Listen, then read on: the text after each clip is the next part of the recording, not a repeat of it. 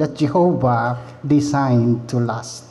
So that wedding was the beginning of a design by Jehovah, and it was designed to last.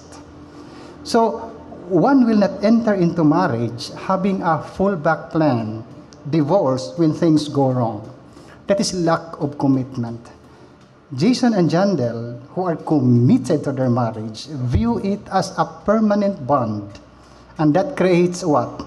A sense of security between you and Jandel. Both of you are confident that whatever happens, no matter what, both of you will honor that union even in difficult times. So that's the design of marriage. So since Jehovah is the God of love, and He is a happy God, honorable marriage, like what you are doing right now, reflect these two qualities of love and happiness. The question is, how can you make your marriage last in love and happiness? We will consider that and looking some scriptures to guide us. For Christian marriage to last, God must be put first in life, and His advice followed by both of you. The cornerstone of a secure marriage is loyalty and submission to the one, that is Jehovah, who instituted marriage. In the book of Ecclesiastes chapter 4, around verse 9 to 12, marriage is likened to a twofold cord, with both mates united and mutually supportive by each other.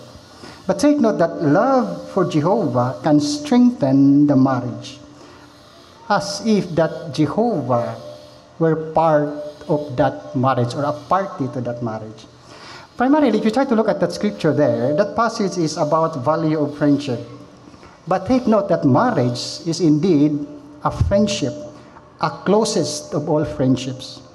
As this scripture shows, such a union can provide what? It can provide assistance, it can provide comfort, and it can provide protection from both of you. A marriage is especially strong if it is more than a bond between just two people, you and Jandel. A twofold cord, according to that scripture in this verse, implies that it can be torn apart. But three strands woven together, braided together, will be much harder to tear apart. And you agree with that?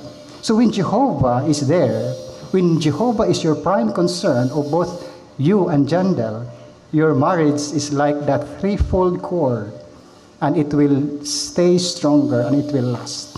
Jehovah is a real part of marriage, so the union is very strong indeed. Why can you trust Jehovah for His advice? Why? Because He knows our makeup. He knows our emotional makeup better than any marriage counselor today. Studying the Bible, praying, worshiping together will allow and it will draw you closer to each other and to Jehovah God. A brother in Germany said, whenever our joy has been clouded by personal difficulties or misunderstandings, the counsel from God's Word has helped us deepen, develop patience, and practice forgiveness. And these qualities are indispensable in a successful marriage. A brother also in Germany, Gerald, who has been happily married for 55 years, says, the most vital ingredient in a successful marriage is reading and studying the Bible together. And he adds, doing things together, especially spiritual things, draws mates much closer to each other and to Jehovah. And you can also do the same.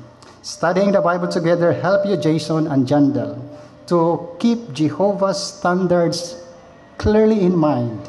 It will deepen your spirituality and makes a continued progress on that regard. So what is the secret of a happy, lasting marriage? Both of you will work hard together to keep Jehovah in your marriage. By engaging in spiritual activities together, you are bonded closer to Jehovah and to each other in a happy union in your marriage. Then, your marriage will last in love and happiness according to how Jehovah designed it to be. Let's consider in a few minutes going forward some of the rules of you and Jandel in the married life. Okay, let's consider first, Jason, your rule. Okay, how can you, Jason, a husband, can gain depth respect, not only respect but deep respect from your wife? Take note that Jason, you are appointed by Jehovah as a loving head of the family. Husband is the divinely designed inheritance of man. Okay. Headship involves using what? Sound judgment based on the Bible, taking lead in the family in a loving and a kind way. And this includes supplying Jandel or the family with spiritual, it includes emotional, recreational needs of your family. In the book of Corinthians, 1 Corinthians 11:3, it was stated there the principle of headship. Okay, we knew that very well. Okay, the head of every man is what? Christ, and the head of Christ, and the head of the woman is what? Is the man. If you try to look at Jason, the context of that scripture, we can see that the head of man is Jesus. There it points out how does Jesus exercise his headship towards men and the congregation. Jesus was never tyrannical or harsh, but was always loving. He is always kind. He is always reasonable. He is always mild-tempered. And Jesus has this quality of a lowliness of heart. So you can also follow Jesus' way of being a head in the congregation. Christian headship does not permit a man to be tyrant or a dictator in the family. And you, Jason, can also follow Christ's headship in this regard. I would like to encourage you to open your Bible, if you have it with you, and then try to read this passage of the scriptures in Ephesians chapter 5, verse 25, 28, and 29. Ephesians chapter 5, verse 25, 28, and 29. Yeah, Jason, please. Can you read it for us? Use your mic, please.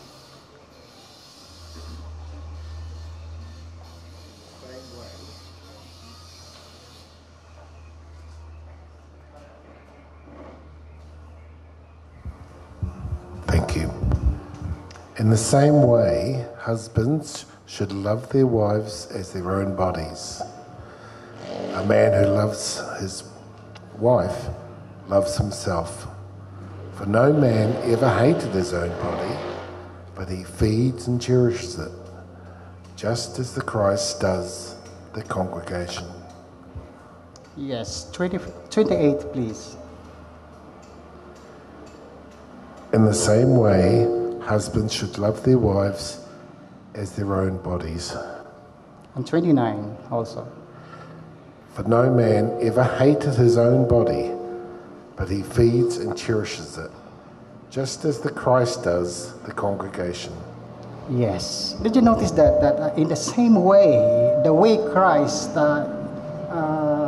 example of being a head in the congregation, you also do likewise to Jandel. Jesus was even willing to give his life for the congregation. He unselfishly put the interest of the congregation first. He was mild-tempered and a source of refreshment to the congregation.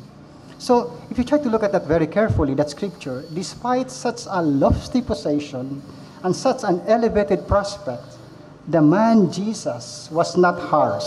He was not unyielding and overly demanding.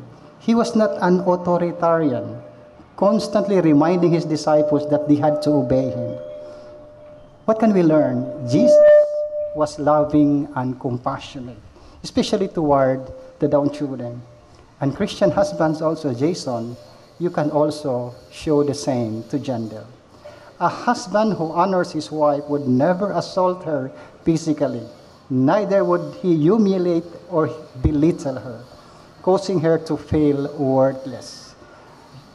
Jandel should not feel that way. Rather, you recognizes her value and treats her with respect.